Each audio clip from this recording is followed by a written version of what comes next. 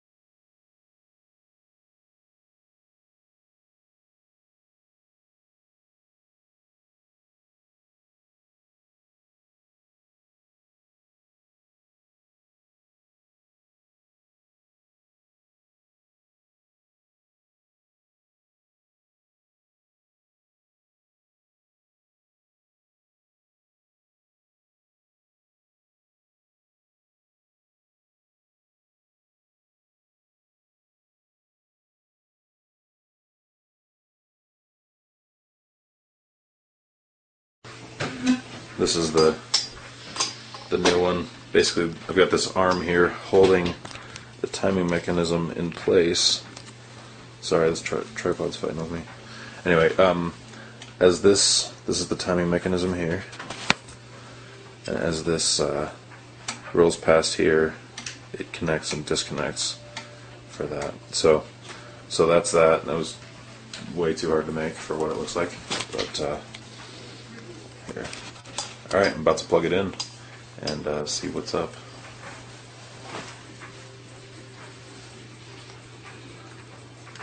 Okay, since that timing mechanism right now is disconnected, I've got all my connections hooked up to the battery. This is just a test for the rotor. This isn't actually creating any electricity at all. So this is just a test to see what's going on with this.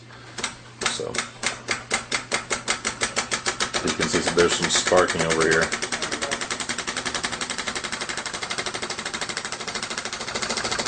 But it runs pretty quick. It's not too bad. However,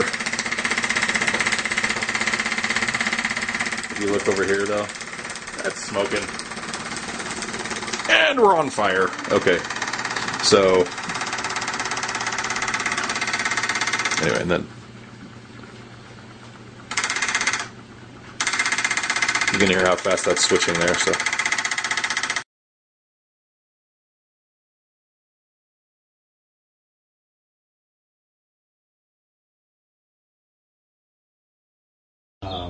made it out of plywood, nuts and bolts.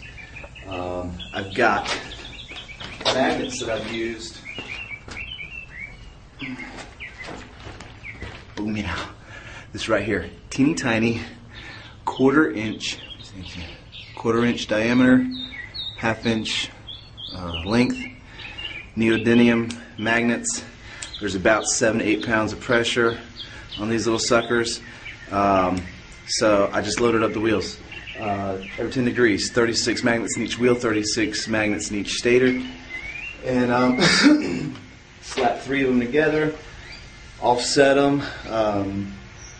I don't know what degrees I offset them. I just staggered them so that they were staggered evenly. And it kind of works. It doesn't work by itself. Obviously, it's sitting here lined up and it's not spinning, but it helps. It'll assist. It doesn't take hardly anything. Once it's moving like this, it doesn't take hardly any pressure to keep it spinning. Now, well, what good is this? Obviously, I don't know. It's not gonna create energy and power by itself if it won't spin by itself. But I don't need it to spin by itself. I just need it to assist, let's say, a smaller motor that can then, therefore, turn a larger generator head. So we're making it over a unity device and not necessarily a totally free energy device, but yet it's still free energy because it's over unity, and you're making more than you're making more energy than you're using. So I'm going to show you what I've done.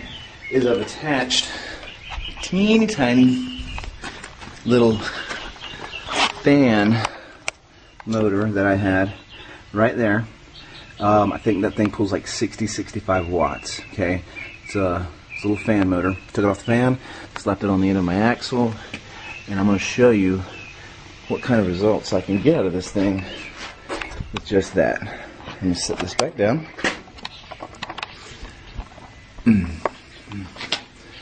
There we go.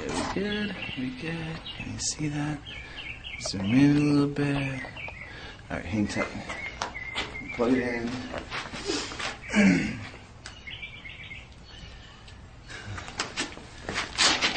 Got to get it going by hand because obviously there's not enough torque in that tiny fan to get this thing going by itself. So, get it spinning a little bit. Flip it on. Give it another little helper outer. All right, I want you see that thing's moving pretty good.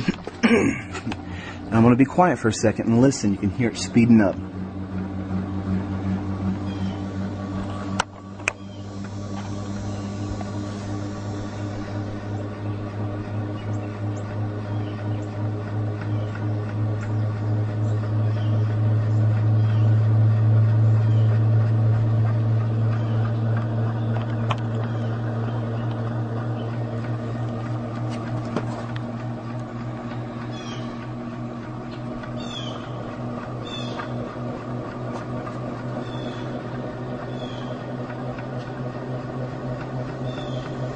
So you can see a little bit of the wobble in the wheels.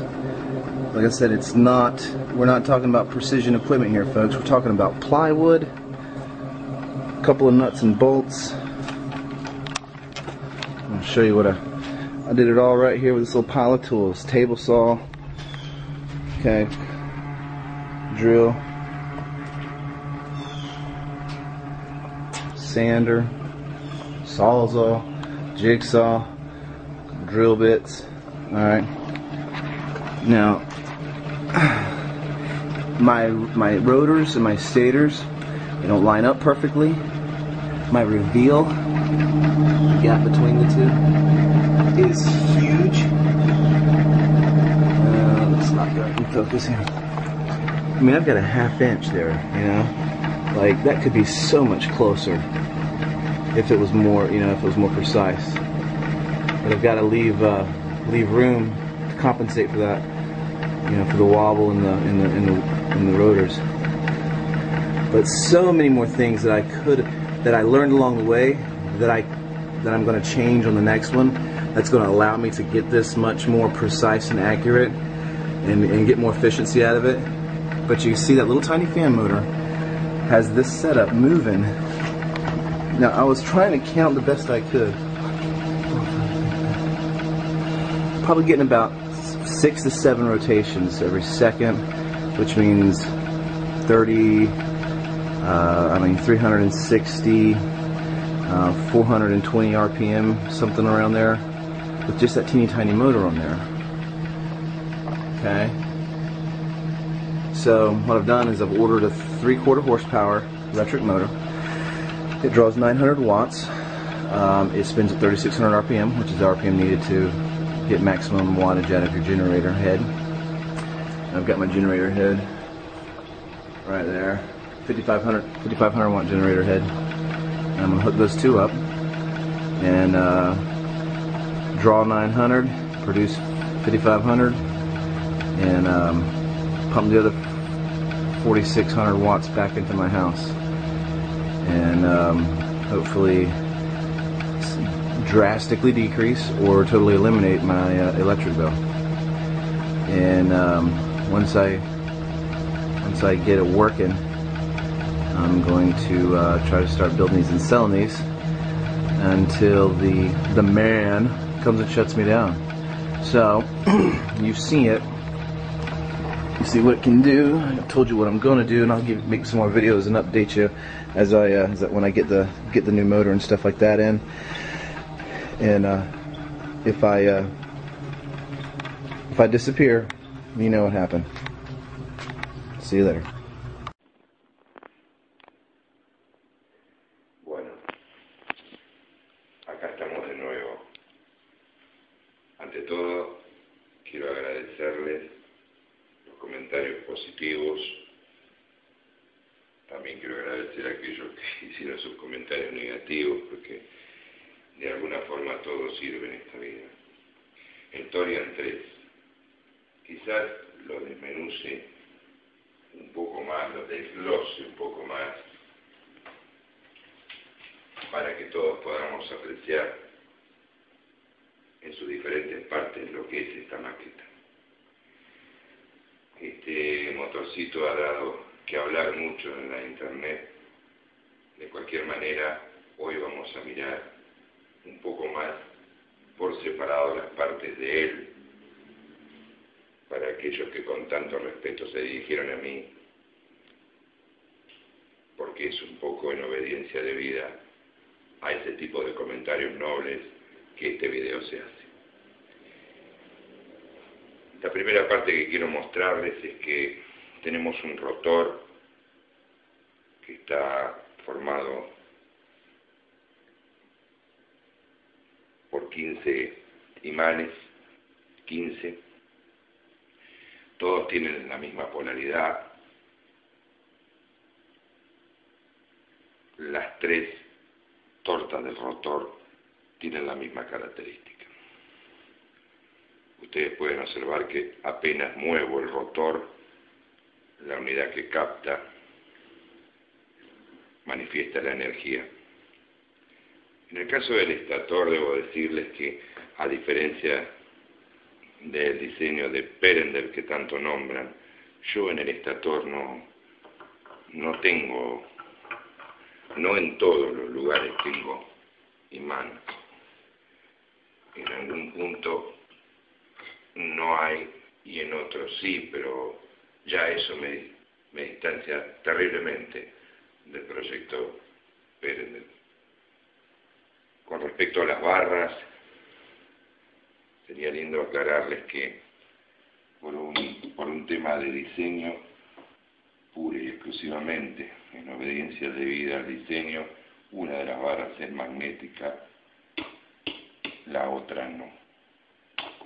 La otra no lo es. Este es un motor que tampoco nos confundamos, es un motor. Tengo una balanza digital justamente que la pongo aquí, porque es un motor que no es tan liviano como parece. Esto no es todo plástico, esto es un motor que está pesando 7 kilos 100, un motor que tiene su